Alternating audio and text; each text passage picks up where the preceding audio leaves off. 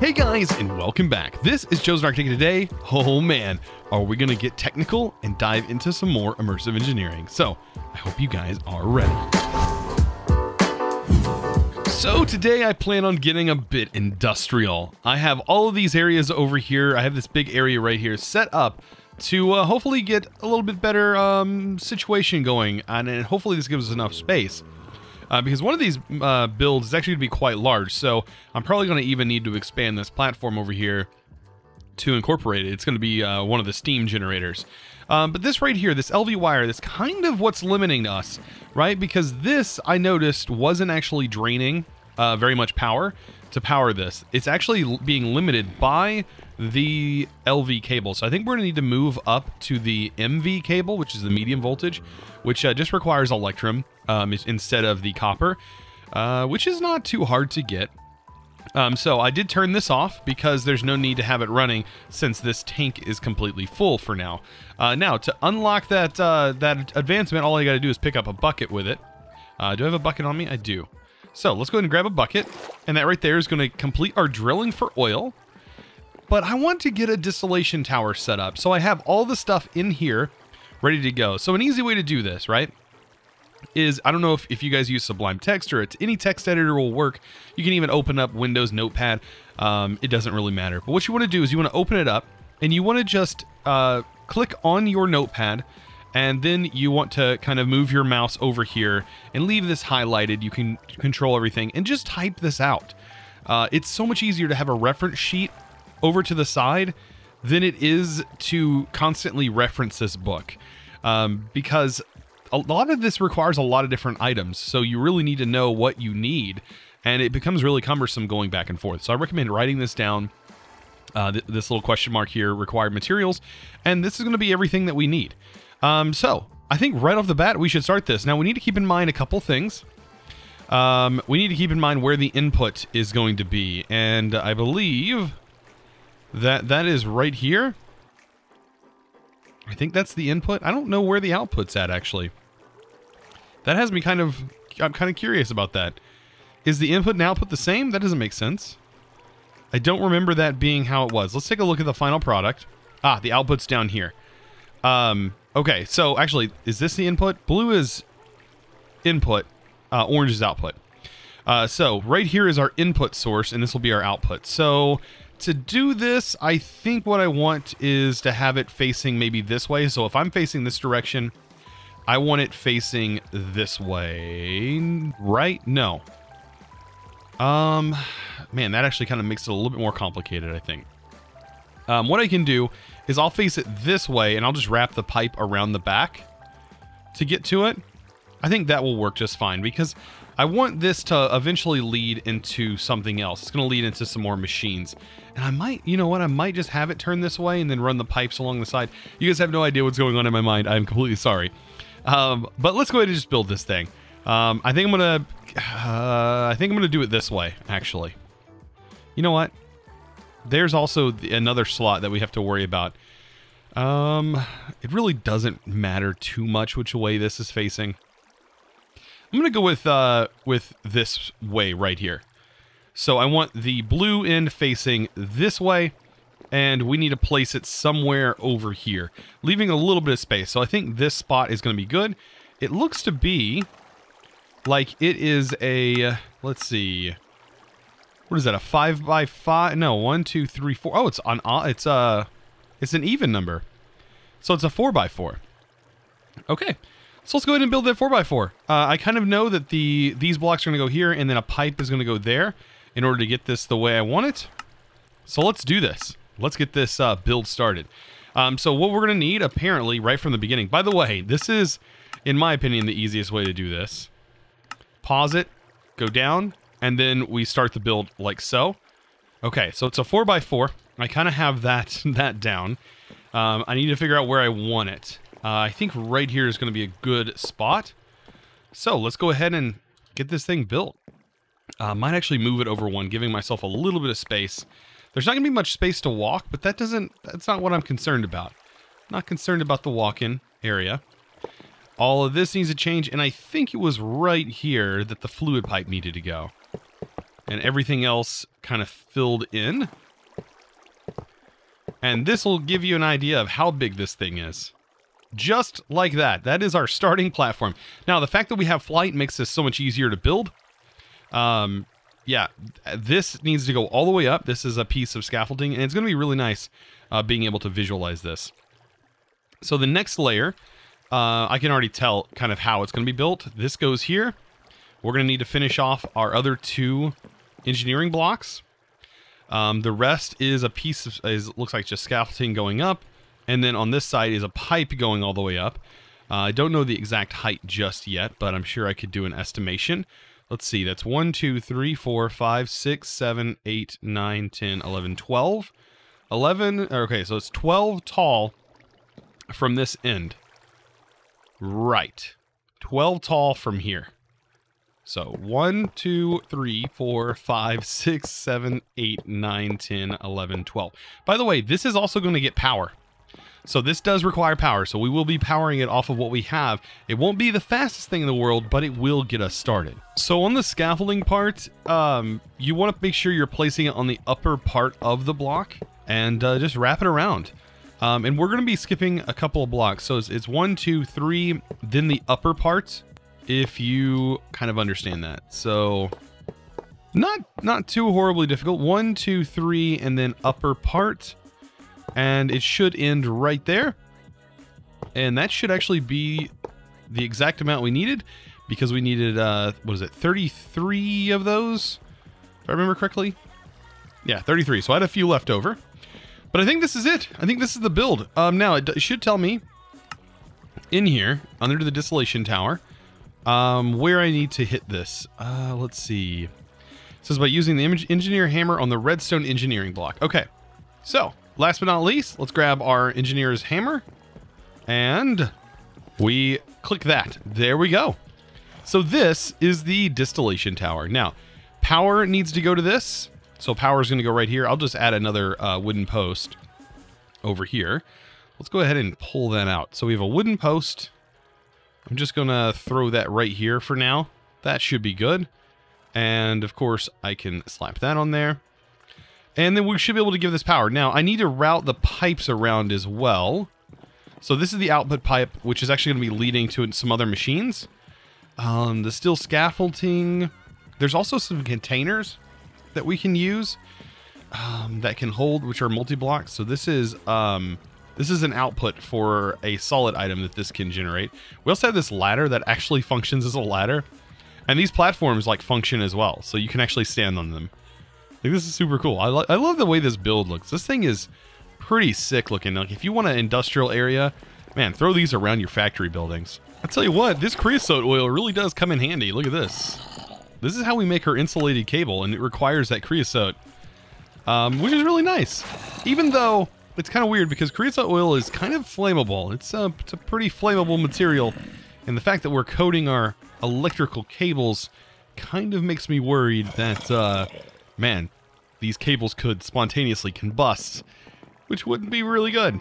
So one of the other cool machines that we probably need to make, now that we have this sort of setup, I probably want to adjust some things. Now, I probably want to set this tank up first. I don't know if I can route this. We're going to find out.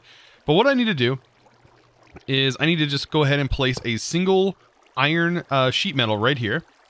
And then we'll just place on the side 4 fence posts. Just like that. Now, these fence posts might get in the way. I don't know. But what I want to do is I want to build off the side. And I don't remember, this right here, by the way, is a tank that I'm making. I don't remember. Does this get, no, okay. So this right here doesn't get anything, but these are pretty simple to make. We have 1, 2, 3, and then this 4th layer is going to be where I cap things off. And by the way, all of this simply put right here. You can see it's 3 tall, and then the 4th is the cover. So just like that, everything is built up, and this right here is a tank. Yes, it's a storage tank. I know it looks really weird because of the shaders. Oh well, I'm not worried about that. But what I should be able to do, I think I can hook a pump up to this and maybe see if anything's going in there. I think usually it would display it, but I don't think this is going to show anything. So I'm going to go ahead and just take this off, and then I'm going to hook this in like so. And then we have these outputs over here that we can then route over here. So we give ourselves a little bit of a buffer, right? And that is what I'm going to do. Let's go ahead and grab an axe. I think I have one laying around in here. Of course I do. All right, and so we're about to create some trip hazards. We're going to take this, and we're just going to route over this over to the input. Now, none of these machines have power just yet. But all I gotta do is flip this on after we redo power here, and we should be ready to go. I did go ahead and make the power cables, as you've seen. So here's our NV connectors. So MV wire connector here, MV wire connector here, and then over here gets an MV wire connector. Now I'm thinking about changing this up. I don't want this here. I want that there. I love that little bug that happens. And for this, we're going to need, of course, the relay. So I did make some of those as well. Plop the relay over here. Prop a relay right here as well. Hopefully this will work. If not, what I'm probably going to do is actually break this. And I know this will work. Let's go ahead and reroute this. Perfect. Just like that. I might be able to throw some stuff on the side. There is something here. You just can't see it. There we go. Now we can see it. And I think that's about it. That should work. I definitely want to use insulated MV cable. And then insulated over here. And then over to this. So now all of this should have some power. As you can see, it is gaining some power. I'm going to go ahead and flip this on so that way we start to collect some oil in here. And I think there's a tool we can potentially use to see how much exactly is in here, because I don't remember if you can click on this to see any information. Don't think so. So to get this to output automatically, all we got to do is get ourselves a lever. Of course, I'm going to need two levers, actually. I'm going to place a lever here, and if I turn this on, it's going to automatically output. Now, right here, I can use this to turn this on and off. As you can see, this, by the way, is throwing this into the ground. If we put a chest there, it should fix that. I am basically putting oil in here, and you can see we're generating diesel and molten naphtha. Those are two things that we're generating, and as you can see, we only have one output. So that leaves us with a little bit of a conundrum, right? Well, we need to get enough fluid built up in here that I can hopefully create two more of these to separate those materials, and I might just place them right here just to sort of get them separated, and then we can just use a chest to sort of fill this. I don't think I have a chest on me, but if we go down here, I'll grab a chest real quick, and we'll plop that down. That should be enough to hold this. And this is, what, bitumen? Yeah, this is bitumen. This is used to make, like, roads and stuff. Some pretty cool stuff here. Yeah, you can make asphalt with it, which I think lets you walk a bit faster on it. Asphalt is really nice for making roads, and this is a great way to get it. So as you can see, we're already building up quite a bit. I'm going to shut this off for right now. And wow, I can't believe our power is managing to keep up with it and generate as much as it already is, because I don't even have the steam and stuff ready yet. Oh, there's a lot to do today. So I have my new two tanks sitting here, and let's go ahead and hammer them. There we go. Now we have two separate tanks.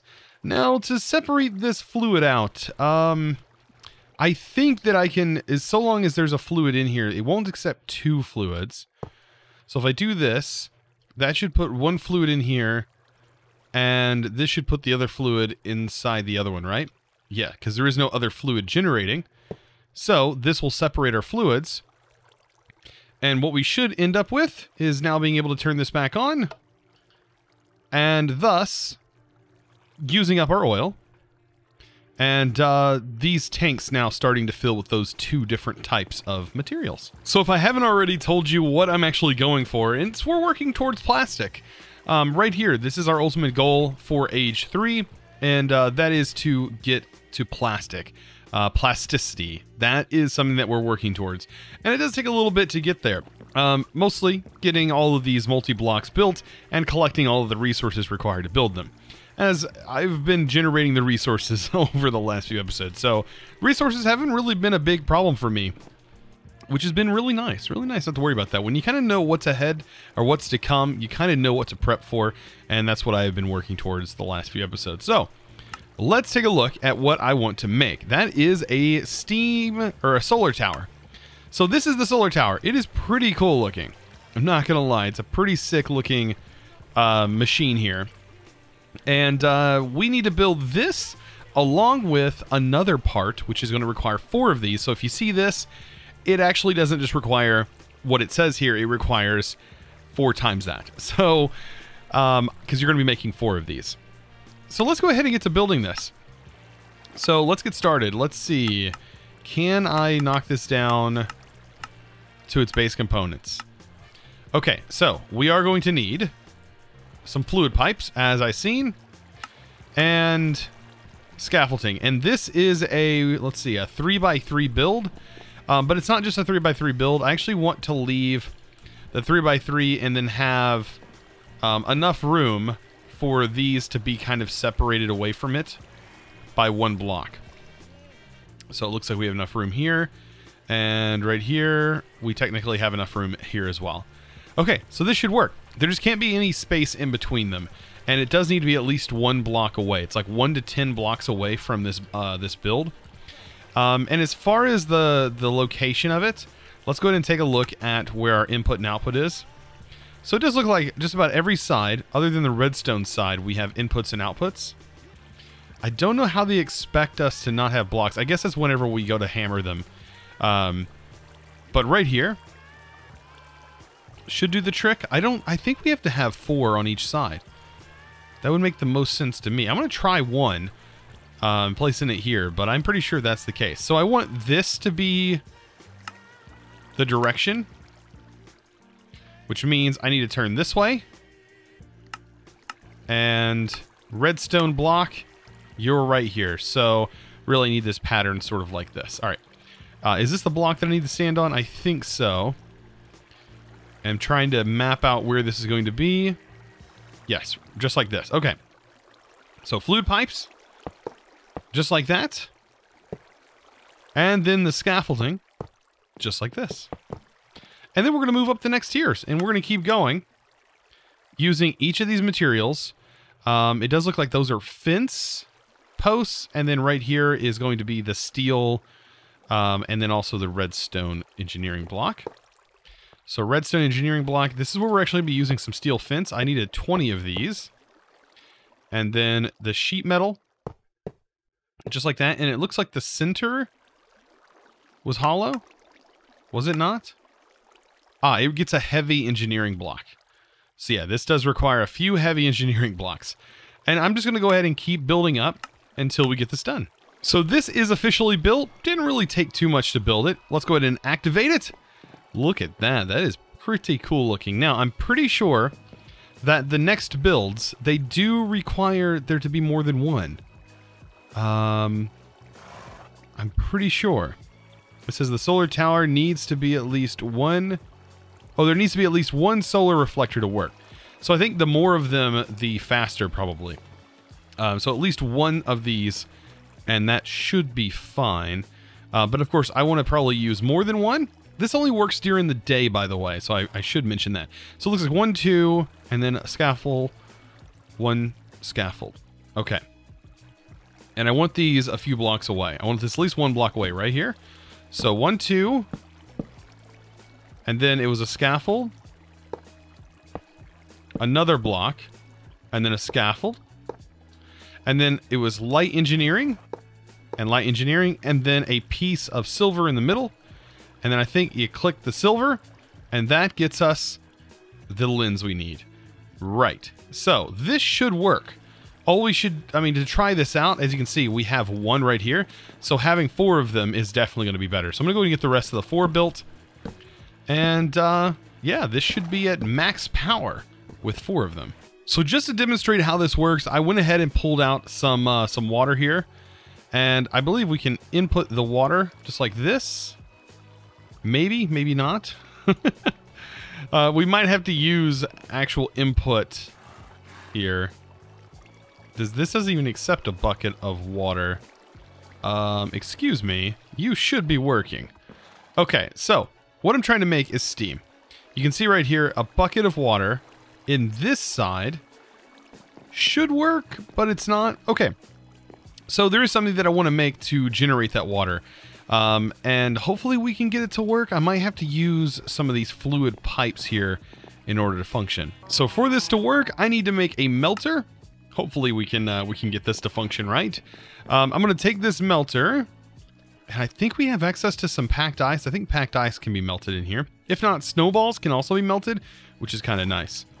I'm probably going to remove this section because this is the output, right? I probably should have turned this around. That's going to be kind of awkward, but I'm probably going to route it under the ground anyways. I think these are inputs right here.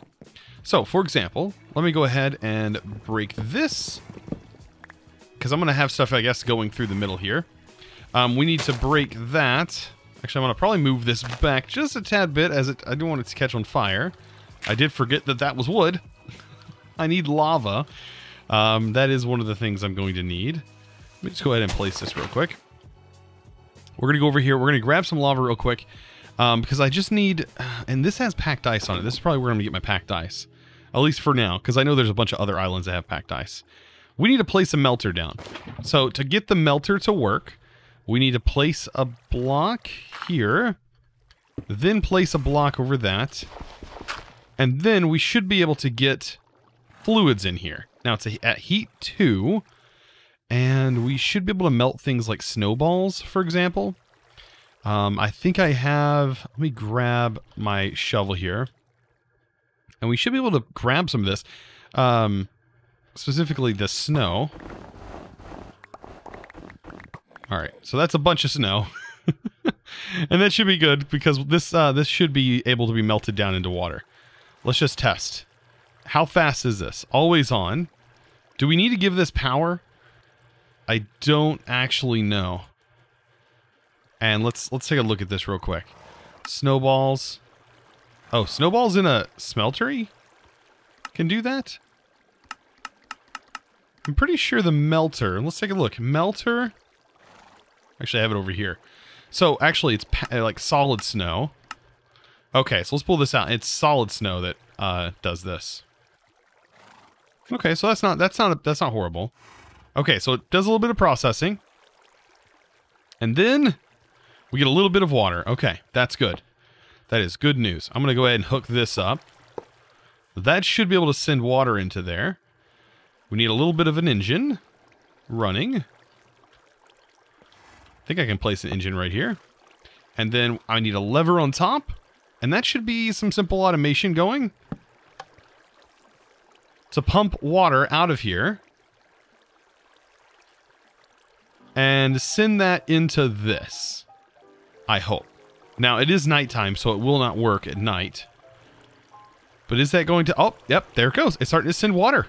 So we need to get some kind of reliable source. So ice, obsidian gives us actual lava, which I don't really want. Even though that wouldn't be too bad, like making lava with lava, or making turning obsidian into lava, that could be kind of useful. As obsidian's pretty easy to come by. This will give us experience. It's something to do with our... Oh, that's kind of cool. Amber. Let's see. Poison, amber. So pretty much snow and ice are our two options here. So this happened really fast. I just watched this and it just immediately turned.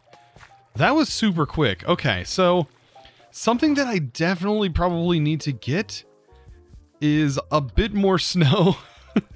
I think it's time for us to go snow farming, just to simply get us a bit of water. I would go ice farming, but I do have silk touch. I don't want to put silk touch on this pick. I don't even know if we can. I don't think we have emeralds yet. And I do have a silk touch pick, but it doesn't have ore excavation. So I think an excavator would be a good option, but I think this shovel with just like an efficiency enchant I think this is just good enough. So since we do have snow, instead of just farming all of our areas, we could just build a snowman. Like, why not? Wow, I feel like Elsa now. Oh my goodness. All right, so let's go ahead and place this. That'll create ourselves a snowman. And we just want to make sure that this is covered. And so that way our snowman cannot escape. And probably place some blocks right in here. Actually, we probably don't want any blocks on these corner pieces. Might want to place them in the floor, just because we want to be able to get in here and, well, I mean, farm some snow. So the best way to do that is just to stand here in the corner and just farm snow endlessly. Yeah.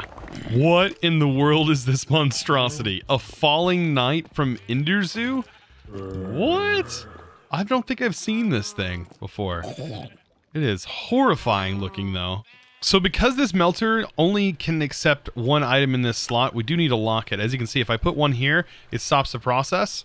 So it can only accept in the first slot. So the best way to do that is probably just to lock it, slap a hopper on here. That way it will keep that first slot filled, and that should be producing the water we need, thus increasing the amount of steam. And we could store steam, but we're probably going to immediately use it. And of course, this is going to build up as well. Now, steam could be used for several different things, not just these recipes. It can be also used to generate a lot of power, depending on the particular setup that we have. And, I mean, this steam is not too bad. We could generate this, I mean, it's generating at a pretty decent pace. So, as always, I do want to give a huge thanks to one of my Patreons, and that's going to go to Ray Jordan. Thank you so much for all of your support. I do appreciate it. Man, we got a lot of stuff done today, and I'm super happy about it. So, guys, I hope you enjoyed today's episode. Of course, if you did, be sure to slap that subscribe button if you haven't already, and also give this video a huge thumbs up. You guys know how it goes. As always, I really appreciate it, and I'll see you next one, and thanks for watching.